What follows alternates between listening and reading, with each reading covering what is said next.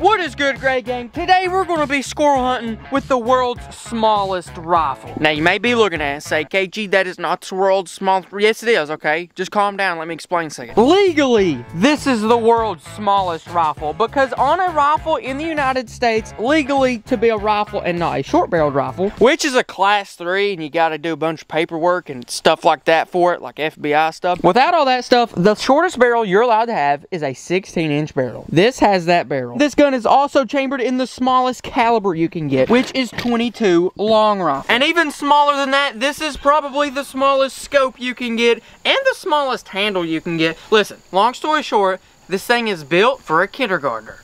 Literally. Literally. Like, that's literally what they made it for. It's the safest gun. It's a cricket. It's made for kids, okay? And we're going to try to squirrel hunt with it because there shouldn't be any reason I can't kill a ton of squirrels with it. It's single shot. You open it up, you put a bullet in it, you shut it, then you have to cock it, then you pull the trigger. It's a lot of steps, but it is the smallest rifle in the world. And you know what? By golly, I'm going to go swinging and shooting squirrels with it. But we're going to go ahead and get it sighted in, and by the end of sighting it in, we're going to shoot a paint can with it and watch it explode.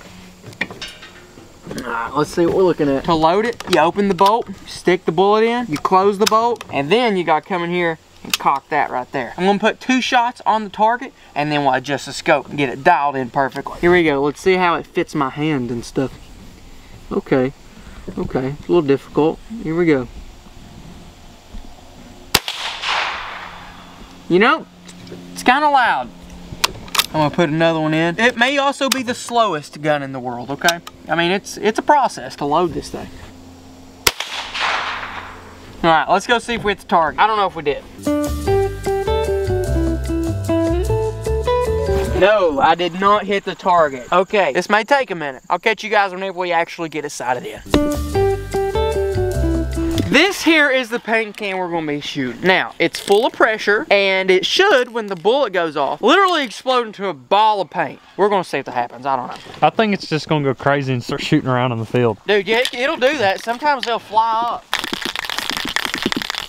I'm going to set this bad boy right here, and hopefully it'll paint the target for me. 3, 2, 1. Huh. Well, that was pretty anticlimactic. I told you guys you was gonna see an explosion. So, here's one. Anyways, let's go squirrel hunting. Okay, guys, it has literally been about 2 to 3 months since we filmed that last segment. But without further ado, boys, here is the miniature L96 A1XX, whatever it is, I don't know. I hear a squirrel right over there. I'm gonna try to move around and get over next to those squirrels.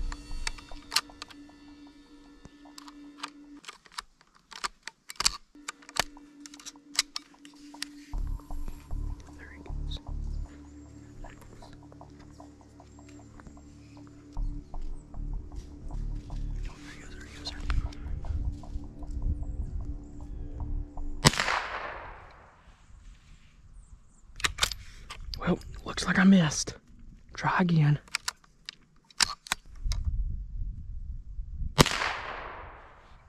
No way, I missed twice. That's not a hard shot. Come on, make it work. Make it work. Make it work. Alright. Now he's down. Gonna be honest, guys, that's a lot harder than I thought it was gonna be. Right there, I'm not sure if it was me or what, but I missed that squirrel 2 or 3 times. I can't even remember. All said, oh, baby sniper right there. And the squirrel's right over there. I think I finally finished him off with a nice little headshot.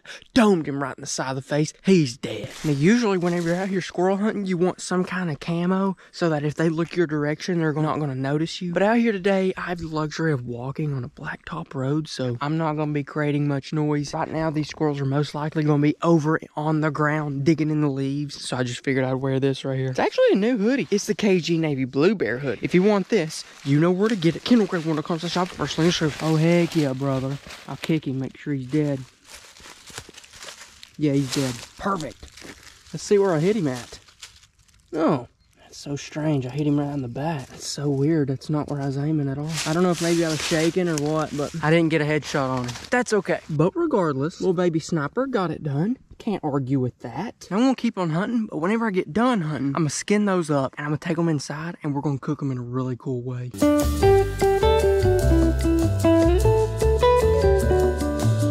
Now I'm gonna show you guys how to hunt late season squirrels. And whenever I say late season, I mean anytime the leaves fell off and after. All right, so what the squirrels will do is instead of being up in the trees eating nuts, the squirrels will actually be on the ground jumping around digging up nuts that they've buried months prior. So what I like to do is just pick a spot to where you can sit and see a pretty good distance out there and just look and listen for squirrels on the ground and squirrels fiddling around in the leaves. Once you see them, pull out your .22, get a good steady aim, and take a shot at their head. They're going to be moving around a lot, okay? They won't sit still for many seconds, but when they do sit still, that's when you gotta take the shot. But anyways, guys, for my situation, I'm just gonna walk this road. Whenever I see a squirrel, I'll take him out. Let's go. Actually, there's a squirrel up there.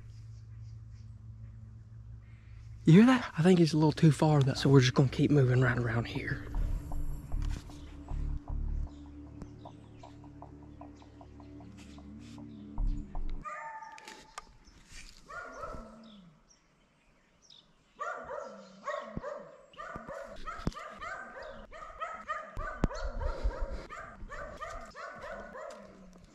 Well guys, we were on a squirrel right there, but I got a couple tag-alongs. They're not even squirrel dogs, they're beagles. I mean, if they could, like, you know, find the squirrel, it'd be great, but these are dang rabbit dogs. They ain't gonna do nothing for me. That one's got a bell on it, so I mean, definitely not being sneaky. This one's name's Joseph A. Bank.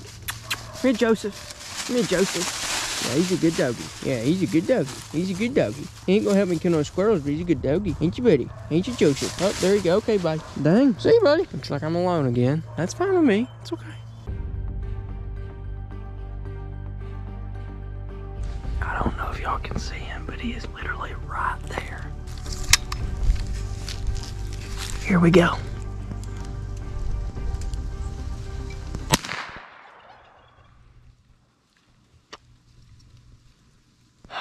He went in the hole.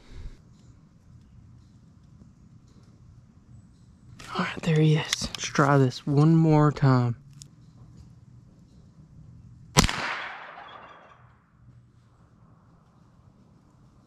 believe he's dead. All right, well, apparently, somehow this gun is now shooting about an inch low, which is really weird. Overall, my thoughts on this gun as a squirrel gun, I gotta be honest, guys, I like it because it's lightweight, but that's about the only pro of this gun. The cons are that it's just overall shaped weird. It's not fit for me. It's fit for a kindergartner. The scope's not good. The reticle's not good. It's just an X. And overall, KG's just not a fan of this gun. I mean, I can kill squirrels with it if I have to, but definitely not gonna be my first choice. What you doing, Brother Steve? Brother Steve, how you doing? Yeah, Steven. Oh my goodness, look at the dirt. All right, the squirrel should be somewhere right here. Oh, yeah, there he is. All right, Steve, you just stepped on my squirrel. Do you even know what you're doing? You literally stepped on my squirrel. Oh my goodness, this is a tiny squirrel. Yeah, I hit him where I wanted to though. Okay, so I know what you're saying. Kendall, dude. I thought you were squirrel hunting. Well, yeah, we're taking a little break. And as you can see, we're actually not squirrel hunting no more. We're in Rome. That's because I'm going to be trying Roman numerals for the first time. And you're going to get my live reaction. Now, I'm going to be honest, guys. I originally planned to do this outside. But the wind started blowing and it started getting cold. So we're just going to be cooking her up right in here. And we're just going to pretend like we're outside in the bush. All right, so first thing, we'll plug up my hot plate to the jackery. Yes, sir. Okay, we're on. We'll get this thing heating up. This thing is definitely heating up. But in the meantime, let me tell you about the jackery generator that's making this possible. Now, yeah, I could have just plugged the hot plate into the outlet right over there. But, like I was saying, guys, we're not inside.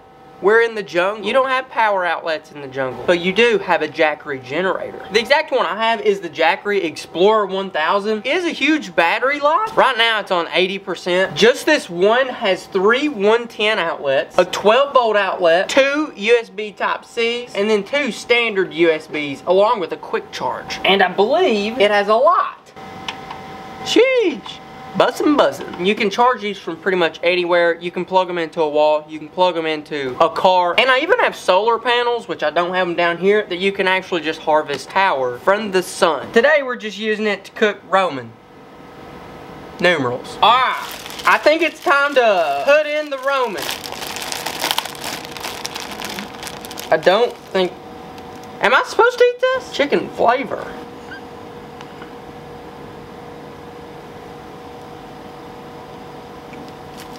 Now, I'm sure that you guys are familiar with Jackery because they've helped us out on the channel quite a bit. And they're actually having a really big sale on the website right now, which is just jackery.com or the first link in the description. They're actually having a really huge Cyber Monday sale on their site right now, up to $400 off on some items. It's pretty epic, guys. Check it out if you want any of their stuff or to even just check it out. And Jackery has more than just their big power bank, so go over to their website and check it out. As for my numerals, I think they're about done.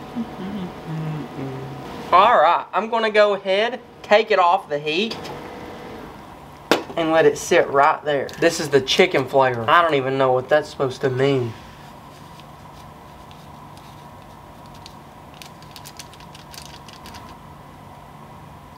This is sheesh bustin' bustin' if I've ever seen it.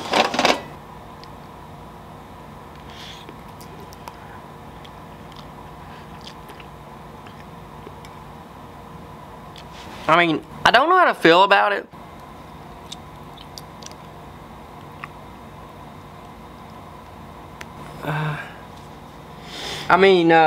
First impressions.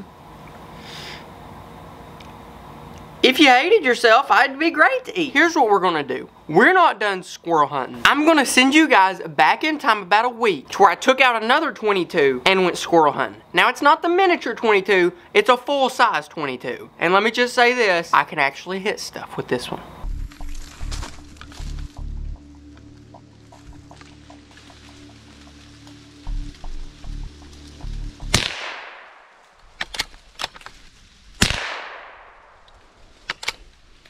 Oh my gosh, how did I miss him that many times? Oh, there he goes up the tree.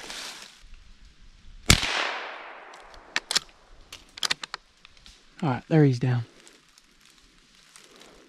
Oh, there's another one, there's another one.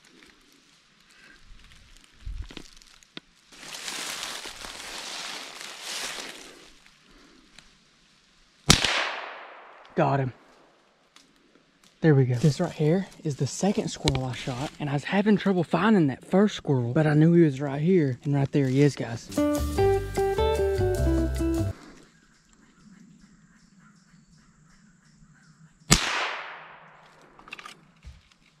Got him. Right there he is. Make sure he's dead. And yeah, nice little squirrel to add to the pile.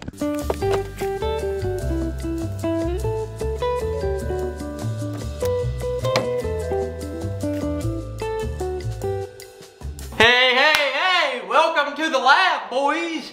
I understand that what I'm about to say does not make any sense at all. But instead of cooking squirrel, we're cooking rabbits. I know. I don't understand it either, but that's what's gonna happen. All right, check this out. I didn't even kill these. I wasn't even present when these things were killed.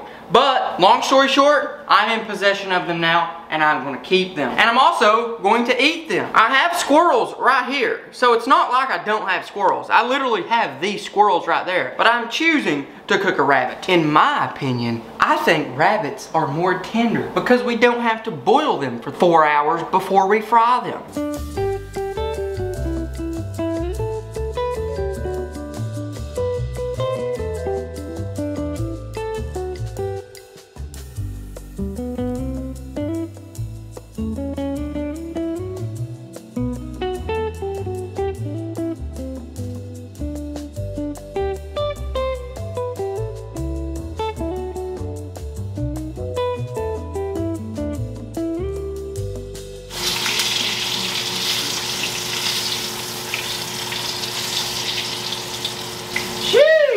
Dude, that is literally just like fried chicken. Look at that.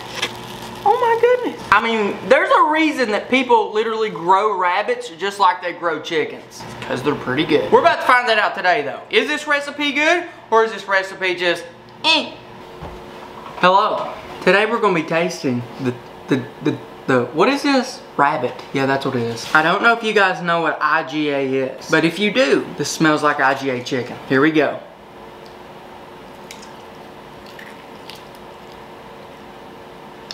Would you look at that? No doubt about it. Would have been nice if it was cooked maybe a little bit longer.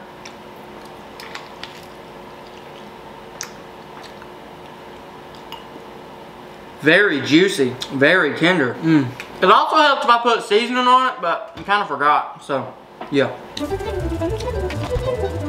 If I had to give it a rating, I'd give it a 6.5 out of 10, which is really good for my kitchen cooks. What could be better? If I just left it in that dang pan for a few more minutes. Click right over here if you want to see the time where I went and shot squirrels at the lake off my boat and cooked those. Or right over here for whenever I got my first bow kill ever.